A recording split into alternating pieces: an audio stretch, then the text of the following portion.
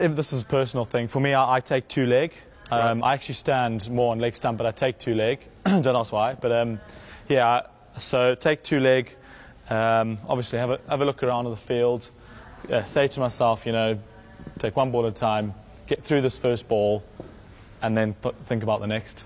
Quite close, but then my front foot's a little bit open, and then I actually have a trigger movement, which I go back and across, and then my front foot kind of tries to hover a bit, but more on my toes. So yeah, I like to. My back foot likes to end on off stump, so that will help me knowing where my off stump is, knowing which balls I can play and which balls I can leave. As I move and try and keep as balanced and as still as I can as the ball's bowled. You don't really want to be moving like that, and then the bowler releases the ball, because then you are prone to falling over, can get LB. Mm-hmm. So I think everyone's different. You have your own ways. Some people have trigger movements, some people don't. But at the end of the day, as long as you're still as the ball's bowled, that's one of the key things. I think it depends on the wicket. It depends on the pace of the wicket, who's bowling, what field they've got. I mean, obviously, as a batter, you're always looking to score. Sometimes there might be times where you don't need to score. You just want to get through the half an hour of batting and get to lunch. But first 10 minutes, you're probably kind of sizing up the situation. Is the ball swinging? Is it seaming? If it is seaming, you've got to adjust. If you've got to. Some people say to themselves, I'm not going to drive for the next. I'm going to get to 10, and then I'll start playing a few more shots. But you don't say that to yourself? Just depends. Sometimes I'll say, well, it is seaming a bit, and I'm not really getting into it. So I'll say to myself, right, you're not going to drive now. Just leave, and then wait for a short wide one. Sometimes you won't get that. Sometimes you'll have to wait 50 balls. Mm-hmm. But if you're still in 50 balls, you've given yourself a chance. So that's important. So yeah. It is. It depends on the situation. Sometimes you'll be 20 off 20, and you'll hit 3 cuts and go off 4. But sometimes, like I said, you'll be 5 or 50. Yeah. But at the end of the day, it's better if you're in than playing a loose shot, drive and get out, and you're in the hut, and you can't build on that. Yeah, it is. But like I said, some days it will be. It will feel natural to you. I'm going to drive that, but some days it's seeming a bit, and you're not really comfortable. So it can be tough, but I think it's a big part of cricket these days is being mentally quite strong. So if you can say to yourself, I know what shots I'm going to play, what shots I'm not going to play, that will help you knock it out. Normally, as a number 3, you come into bat and there's not normally a cover, so you want that kind of back of length ball just on off stump. You just drop it and run. Yeah. But you don't always get that, do you? So either that or come a bit straight, and you can just tuck it off your hips to fine leg, and you get 1 or 2. So those are probably 2 shots that I'm thinking. You don't really want to be premeditating too much, but those 2 are probably, I hope it comes there so that I can get off the mark, get down the other end, and just watch the other batter face a few balls. Yeah, I mean, I think it's quite important, because you can judge the pace of the wicket, what's happening. You can just get used to the situation. I find that if you're waiting for the short ball, it's actually harder to get out the way of it.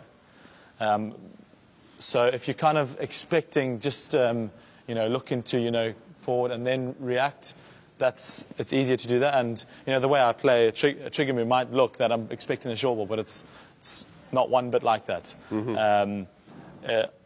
If you balance at the crease, then you'll be able to go forward, and if you're able to go forward, you're able to go back. And when you're facing someone like that that pace, you're not really looking to take him on.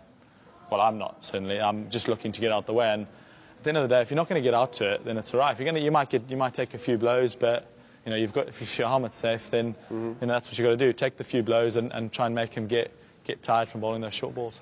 Yeah, I think so. I mean, obviously with the technique I have, I do like, and I've just always been a favourite shot, the cuts, behind square, or if there's a few behind square, then try and get it in front of square, or if I have to, try and get it over the backward point fielders.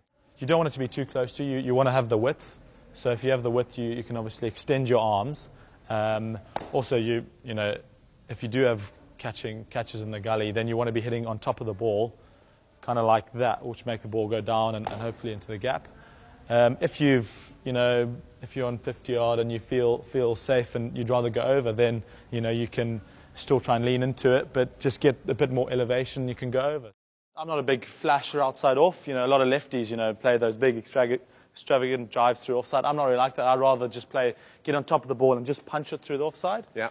I played one against at Trembridge off Ishan Sharma, who's come around the wicket and he goes across. So it was quite late in the day and I punched and I thought, whoa, middle of that was a good feeling. But yeah, like I said, you obviously want to get your foot to the ball. You want to get your head and your front knee over your front foot, and depending on how you want to play, but I'm more of a puncher. Try and keep the elbow as high as possible and just lean into it.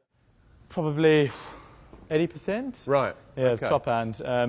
The bottom's just more of just to keep the bat kind of stable and not wobbly. So yeah, it really is the top hand, and if you time it well, with quick hand speed. And your middle, it's going to go for 4. It doesn't have to be the huge flow of the bat. So yeah, a lot of it is the top hand and trying not to open up the shoulder and get that bottom hand through it. I think you just allow it to unfold. Sometimes you'll get more opportunities to score. You'll feel like that because you're in and you've seen the ball better. So you'll play shots that you wouldn't have played 25 runs ago. So.